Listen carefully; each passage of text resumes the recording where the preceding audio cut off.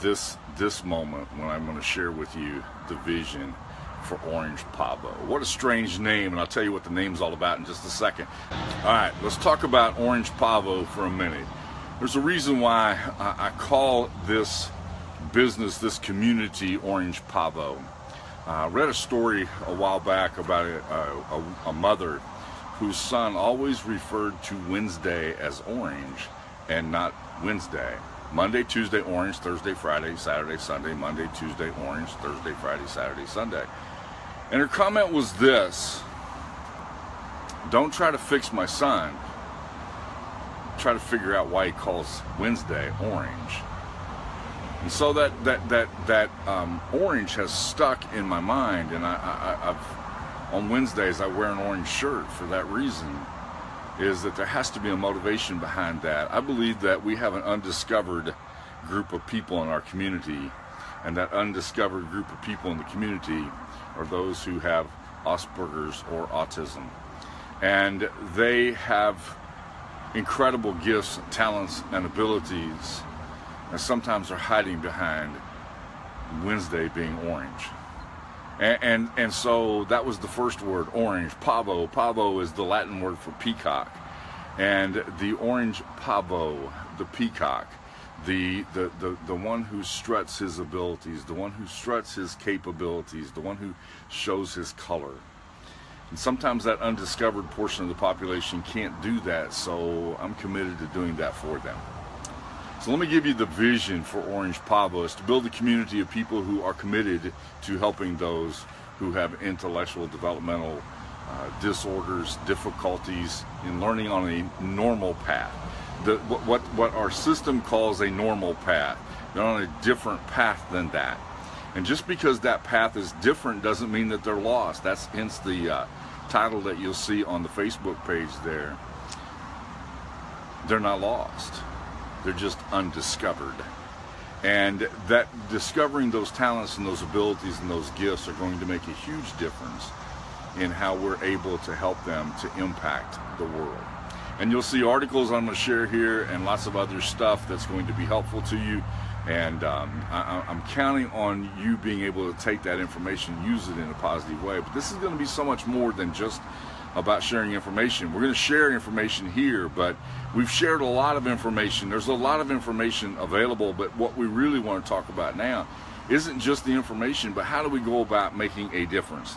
How do we take that information and use it to make a difference? I think there are 9 ways in which our world needs to be touched and impacted right now, and this is the portion of the population that I've made the decision I'm going to make a difference with. Okay, and so these are those 9 areas, and I'm not going to cover the 9 areas, but I'm going to tell you 6 of them that are going to be included in Orange Pavo. All right, so this is what the vision laid out looks like. All right, the first one is, first place where we make a difference is cultivating love, relationships, and communication. And that's part of what we're doing here. We're introducing the world to an undiscovered portion of the population because we love them, we care about them, they're important to us, and they've been uniquely gifted and talented for a purpose. We're going to help discover what that purpose is. Number 2, and that is raising social awareness and empowering people. We're going to raise the awareness in the community of the value and the benefit that this portion of the population has and brings to the table in the things that they are uniquely gifted and talented to do. And sometimes we think that that's just IT, and it's not. It's the whole gamut of things, and we're going to be sharing those with you as we go. Number 3, producing healthy and sustainable food. And I can't tell you what that means right now, but I can tell you this. It's a big part of the puzzle. All right? It's a big portion of the puzzle, and we're working on a project even today to try to start making that happen. Number 4, healing. Just helping parents and helping families and helping helping people to understand this is not a hopeless situation, and we can help you with that.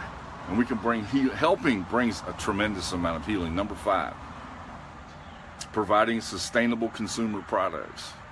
I believe that this isn't a place that you make a space for.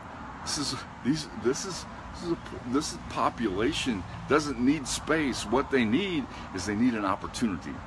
And we're going to give them opportunity to create things that can be valuable and meaningful and a viable part of the economy, the local economy, maybe even the national economy, but the local economy.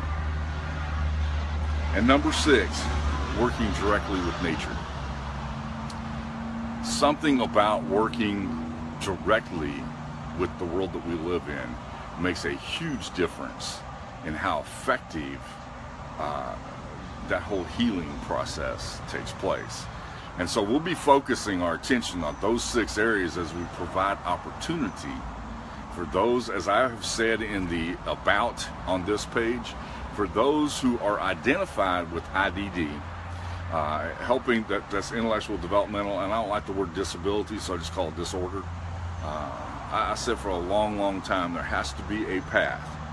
There has to be a path that we can make normal for people who are traveling on a different path, so that they can feel the fulfillment and the purpose. Hate to compete with diesel trucks. Fulfill the purpose for which they're here. And there's something incredibly powerful about that. And so I'll be introducing those things to you as we go. But that's a glimpse of the vision. That's a glimpse of the vision that will happen with Orange Pavo. All right? We're going to discover why it's orange. All right? And we're going to strut the abilities and capabilities and gifts and talents of a population that is completely undiscovered. We're going to introduce the world to them. And I'm excited about it. I'm very excited about it.